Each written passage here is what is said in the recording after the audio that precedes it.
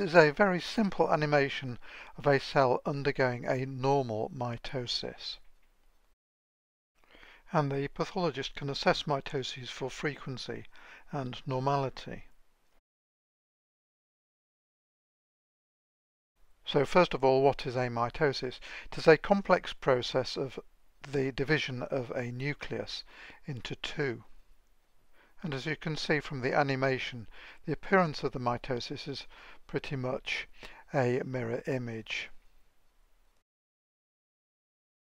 And it is the mitotic figures that the pathologist will assess. So what are mitotic figures? Well, these are the spindle-shaped figures created by the chromosomes in the nuclei during mitosis. And this is what mitotic figures look like in the animation. And when you see mitotic figures, these may be part of the normal process of tissues growing or repairing. So the number of mitotic figures is increased during growth, high in tissues with rapid turnover such as bone marrow, lymph node germinal centers, etc., and increased in conditions such as hyperplasia and neoplasia or cancer. Here is a germinal center of a lymph node, and this contains a normal mitotic figure.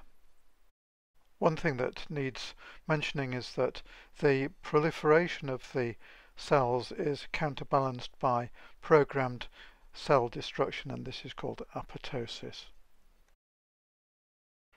So assessment of mitotic figures is a really useful tool for assessing how rapidly a tissue is growing and whether the cells are behaving normally or not. Of course, mitotic figures are really a spectrum of behavior of cells. So benign or normal tissues will have no or very few normal mitotic figures with no abnormal mitotic figures.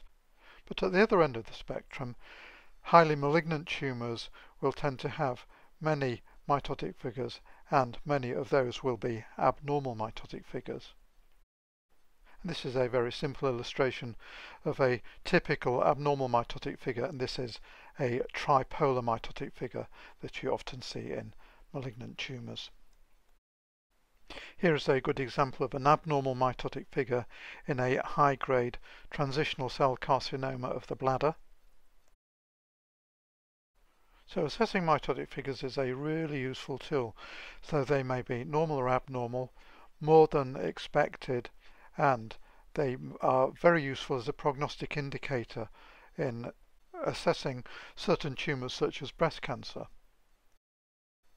Of course, assessing mitotic activity needs to be standardized, and the way this is done is by counting the number of mitotic figures per 10 high power fields. So that would be using a ×40 objective lens with a ×10 eyepiece. And the expected mitotic activity will vary depending on the tissue type and the tumour type.